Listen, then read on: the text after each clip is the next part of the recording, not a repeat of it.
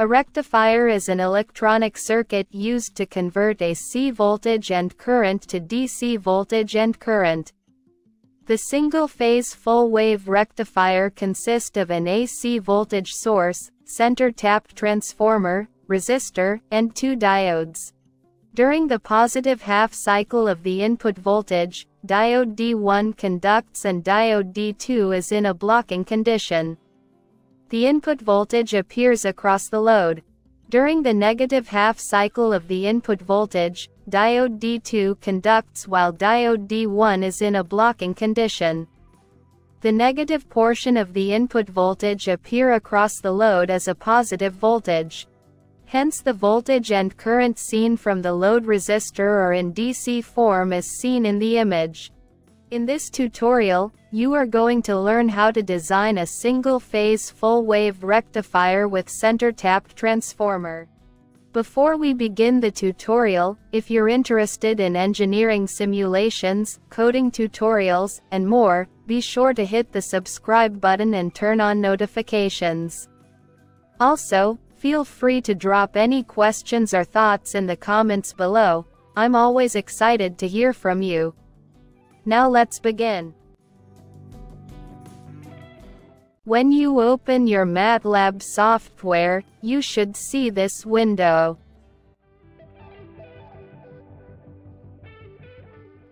At the top of the home menu bar, click on SIMULINK.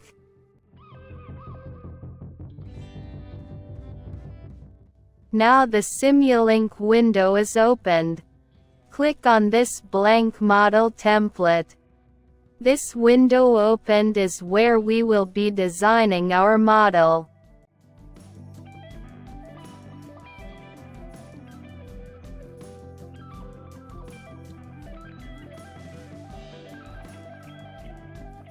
Now click on the library browser icon, so we can select the building blocks of our circuit.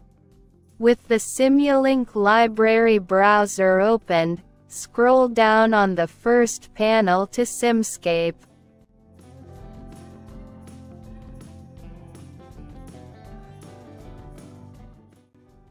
The arrow beside the simscape is the drop-down arrow.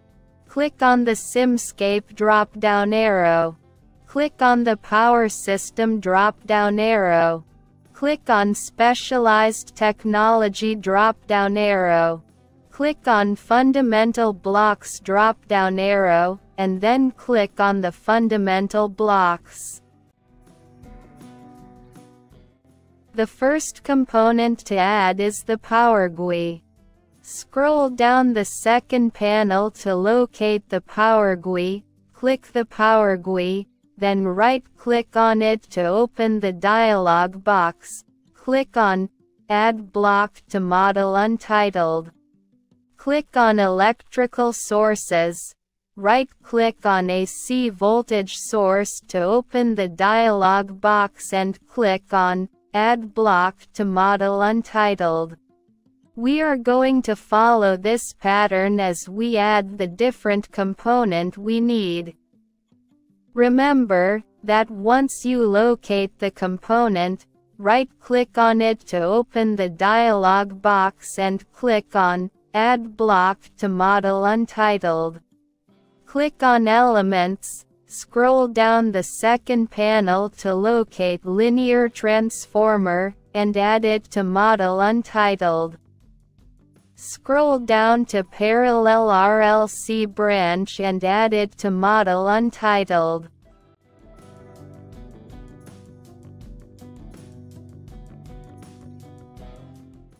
Click on Measurement, add the current measurement component to Model Untitled, scroll down and add Voltage measurement component to Model Untitled.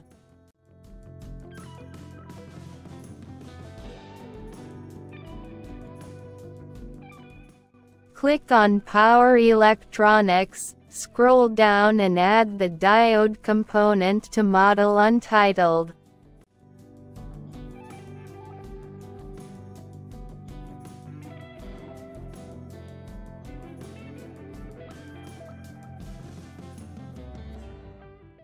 Move the first panel back up to SIMULINK at the top.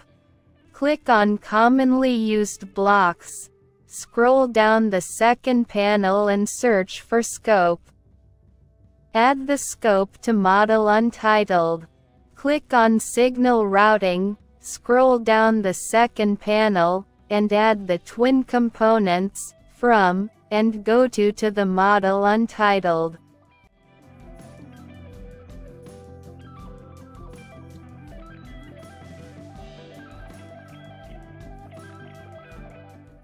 You can now close the library browser. And let's start building the circuit.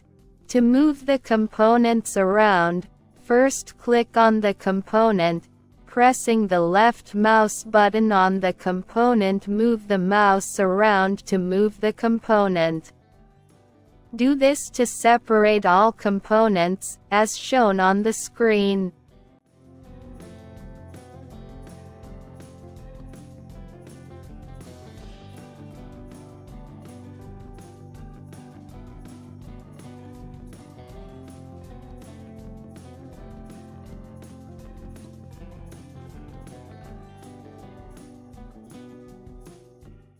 Double-click on the AC voltage source to show the properties and change the peak amplitude, V, to 240 volts and frequency, HC, to 50 and apply the changes and click OK.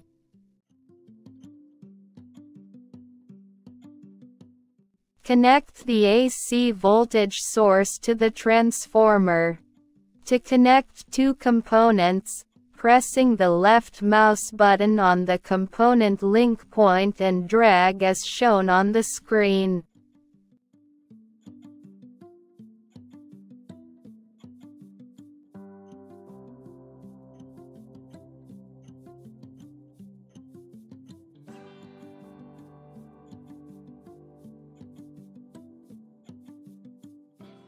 Connect the second and third winding of the transformer to form the center tapped as shown on the screen.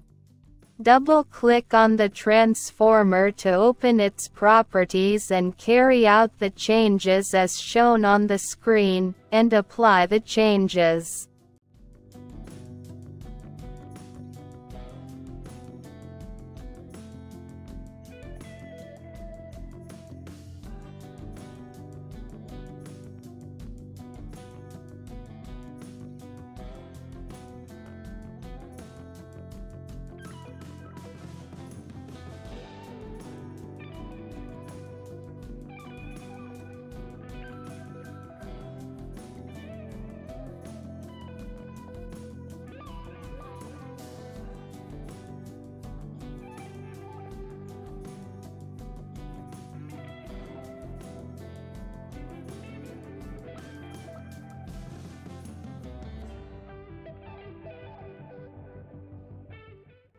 Open the diode properties and unclick the Show Measurement port.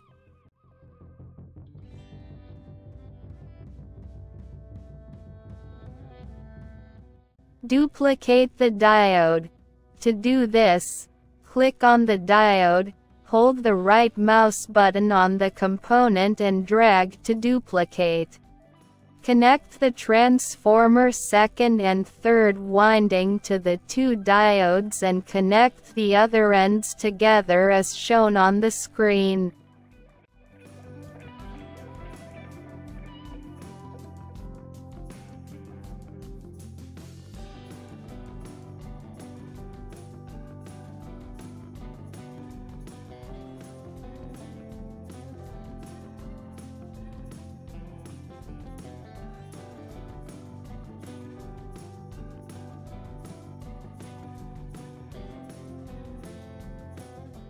Use Ctrl-R to rotate the ammeter such that the minus sign is towards the transformer. Right-click on the ammeter to show the dialog.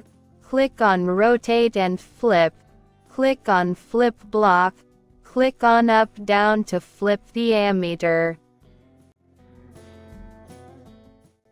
Connect the ammeter to the transformer center as shown on the screen. Open the parallel RLC branch and change the branch type to R for the resistance in ohms type 300 and apply the changes. Then connect the ammeter to one end of the resistor and the other end of the resistor to the diode. Rotate the voltmeter and ensure the minus sign is towards the transformer.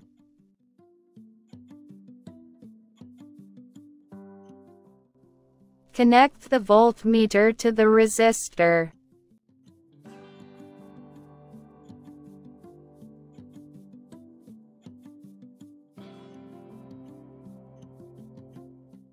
Duplicate the voltmeter and connect it to the AC voltage source.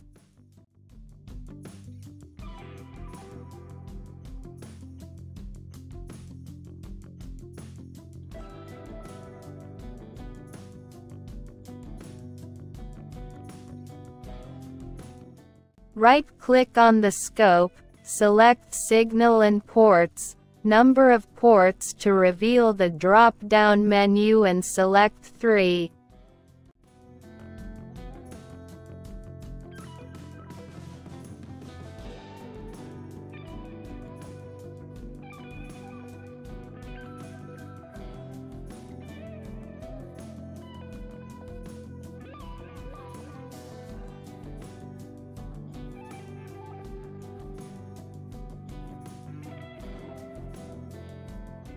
Duplicate the go-to block and connect one each to the voltmeters and ammeter.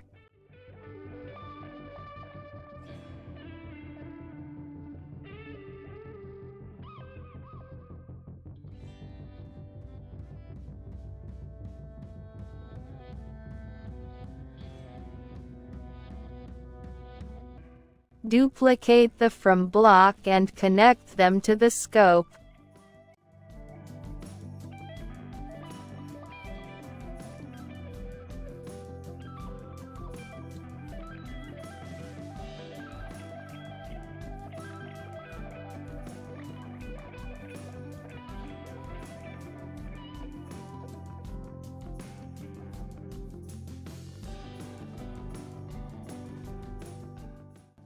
Open the properties of the go-to block connected to AC voltage source and type AC_V on the go-to tag.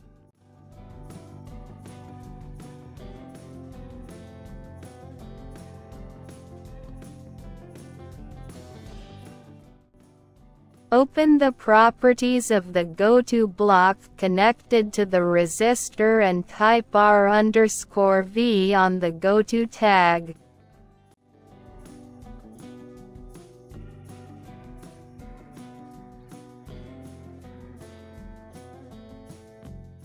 Open the properties of the go-to block connected to ammeter and type R_A on the go-to tag. Remember to click Apply after changing any properties.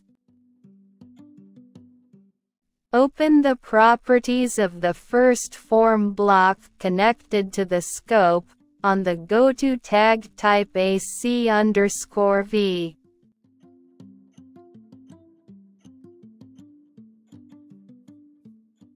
Open the properties of the second form block, on the go-to tag type R_V.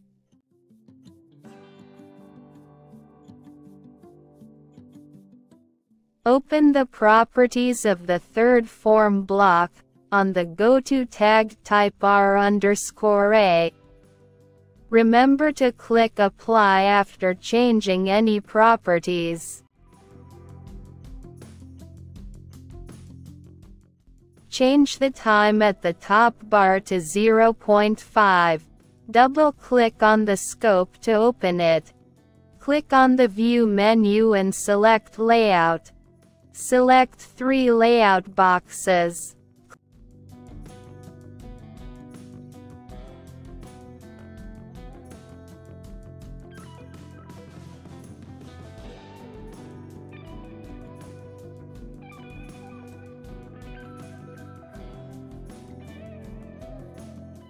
Click on the green play button to perform the simulation.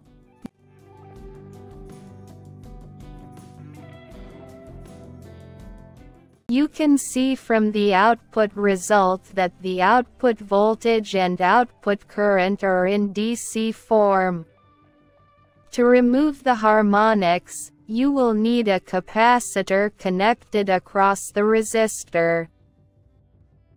Thanks for watching. If you found this tutorial helpful, don't forget to like this video, share it with others who might benefit, and subscribe to the channel for more content like this. I'd love your feedback or any questions you have in the comments. Let's keep the conversation going. See you in the next video.